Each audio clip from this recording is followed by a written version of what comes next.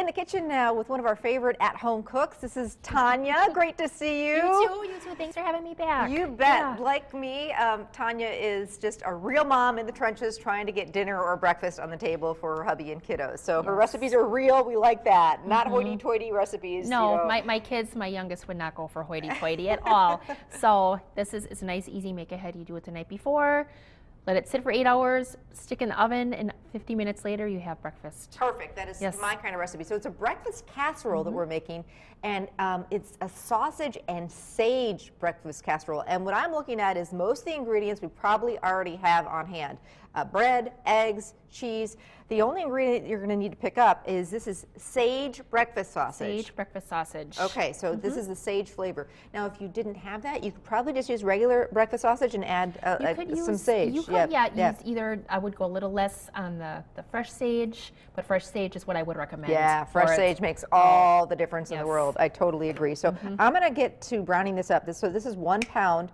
And if you're making this, a lot of times this breakfast sausage comes frozen, so you need to pull it out the night before, the day before, let it thaw out in the refrigerator, exactly. And it'll be good to go for the next day. Because you don't want to be going to make this and it's like this is frozen solid. So I'll get to work on that now. Okay. So what kind of bread are we using for this? This is just a white bread. Okay. Just a white normal sandwich bread. Sandwich bread.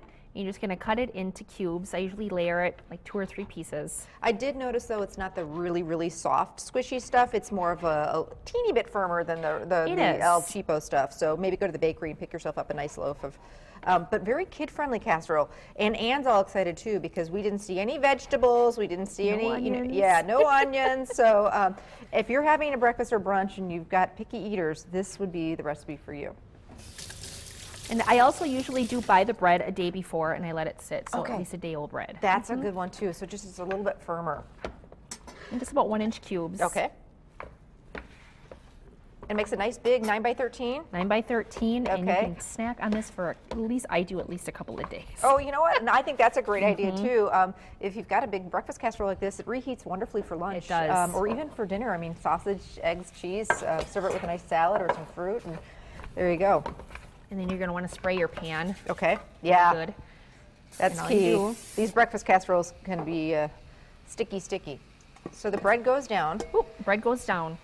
And this is a must make ahead. I happen to love, like if we're going to church on Sunday morning and we want to come home for brunch, you can get this out of the way on Saturday, whip it up quick and then just bake it off, in Sunday morning and you're good to go. You don't have to be fussing in the kitchen on Sunday. That's right. Other things to do on Sundays, like get ready for the football game. Yeah, exactly. So then you're going to put 5 eggs into a bowl. Okay.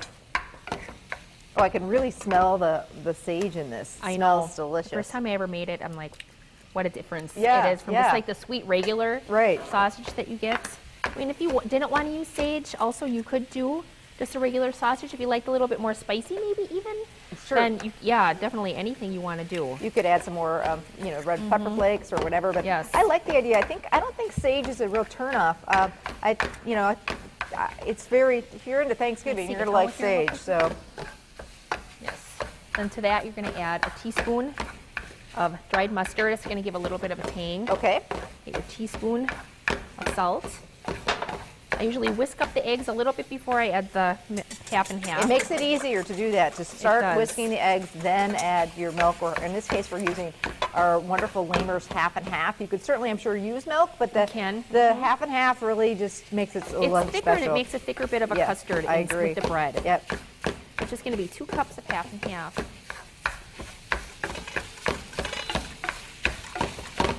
Now this is a great guy's breakfast casserole too, because of the sausage and the cheese. My husband likes to put maple syrup over it. Oh really? Yeah. Okay. I looked at him like, what are you doing? He's like, I like it with syrup. And I'm like, okay. Well, you know what? Because it's kind of got that salty and a little bit of the sweet. That's the whole thing of dipping sausage or bacon in syrup. Same type of thing. And that's it for the wet ingredient plan. Okay. And so then our once sausage is almost done. I just want to cook it until it's crumbly and no longer pink. Yeah, that's the most important part. Make sure it's cooked really good.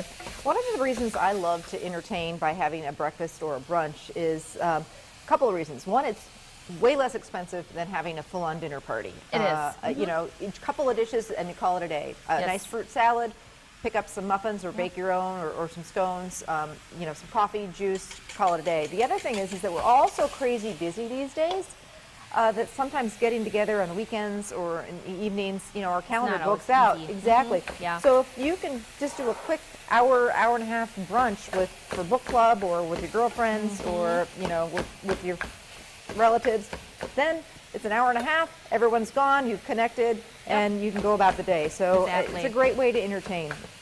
And this, like you said, it makes a lot. So if you are having friends or family over, you can cut it into little pieces, and everybody's good to go, and have some coffee going, and perfect. Maybe some of those homemade scones that you're going to do. Yeah, that sounds great. Okay, so sausage looks good. So it goes right over the top? Goes right over the top of the bread. Okay.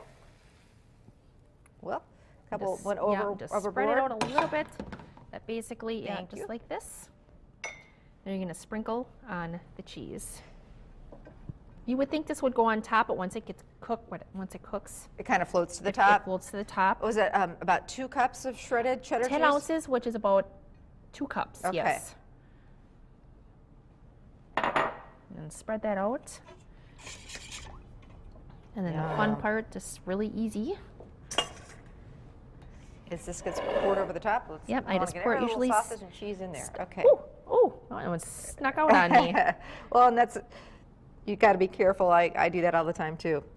Slowly kind of drizzle it so it sinks in there. Try to get around all the corners so you don't really crusty, and you think your bread's going to be mushy in the morning, but it really is not.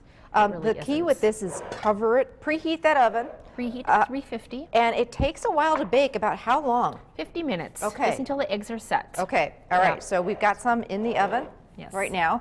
And the other key with this is after we pull it out of the oven, let it rest before you cut it. Rest for 15 minutes before you cut it so everything stays together. Yep, and get a nice Otherwise, square. it's just going to go. Yep. It's not going to do what it's supposed to do. And remember to spray your foil before you put it on. Before you bake it. Good tip. So spray your foil. Don't ask me how I know. I just do. That is oh my gosh, Tanya, does that look good? And then here is your breakfast. Absolutely delicious. So we'll wait about 10 minutes and let it before we cut it. And Tanya's going to stick around and do breakfast on the go. Toast, egg, and ham cups that you can bake in muffin tins. I can hardly wait. Plus homemade scones.